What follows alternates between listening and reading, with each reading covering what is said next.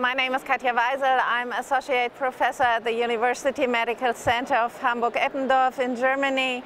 And I'm presenting here in behalf of my co-investigators an updated analysis of the CASTOR trial.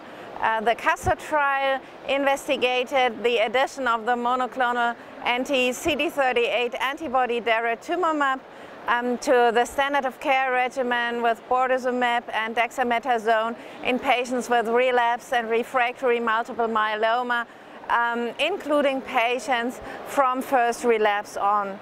And the trial included about 500 patients, and the primary endpoint, progression-free survival, was shown 2 years ago here at the ASCO meeting and also published in the New England Journal of Medicine.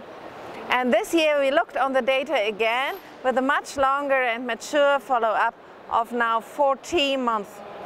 And we looked again first on the primary endpoint, the progression-free survival, and we saw with this long-term follow-up that we see with the addition of the monoclonal antibody to the standard of care regimen that we have a 69% reduction of risk for progression or death in the observed time.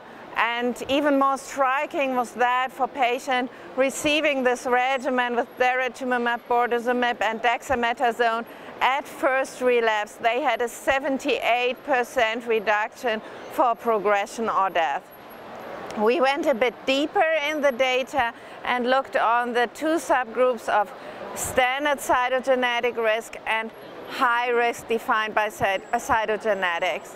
We included about 15% of high-risk patients in both arms, and we saw that the high-risk patients had the same advantage from the addition of the monoclonal antibody than standard risk patients in regards of progression-free survival, but also in regards of overall response rate. The addition of the monoclonal antibody led to a doubling of deep responses, especially very good partial responses. And we looked also on the PFS2. The PFS2 means the time from starting the treatment until progression to the next line of treatment. And this is for us a surrogate parameter for overall survival. And again here, for standard and high-risk patients, the PFS2 was significantly increased when daratumumab was added to bortezomib and dexamethasone.